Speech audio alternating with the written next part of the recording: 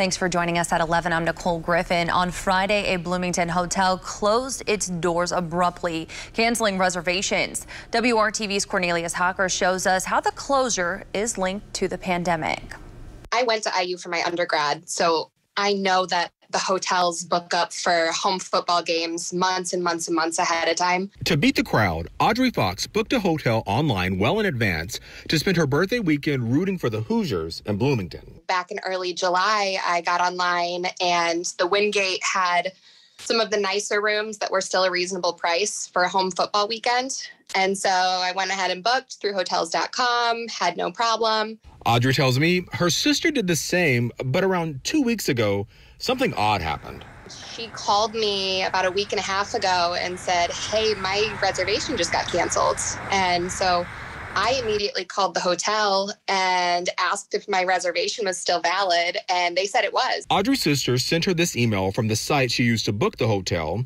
It detailed how the Wingate by Wyndham Bloomington wouldn't be able to honor the reservation, saying operations will permanently close on October 1st. I had my husband call a few days later, and he was able to get someone at the front desk that eventually admitted, yeah, we are closing down and your reservation is going to be canceled. While this was surprising to people like Audrey, Patrick Tame, president and CEO of the Indiana Restaurant and Lodging Association, says it's not unheard of during these difficult economic times. A lot of hotels have been really stretched awfully thin. A recent report estimates Indiana hotels will be down around $650 million in business travel revenue. That business travel is really kind of the lifeblood of hotels on that Sunday night, Monday, Tuesday, Wednesday, Thursday. Patrick explains hotels missing out on that business travel revenue are still playing catch up from last year, especially in cities like Bloomington. College towns last year, frankly, you didn't allow guests on campus. You didn't have fans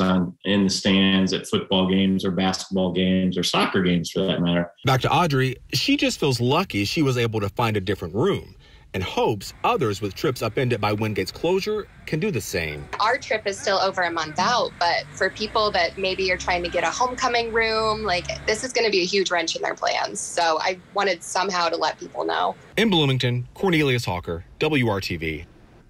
Cornelius, thank you. And we reached out to Wingate by Wyndham to learn more about the reason for the closure and canceled reservations, but we are still waiting to hear back. We do know the hotel was sold to a company that plans to convert the buildings into apartments.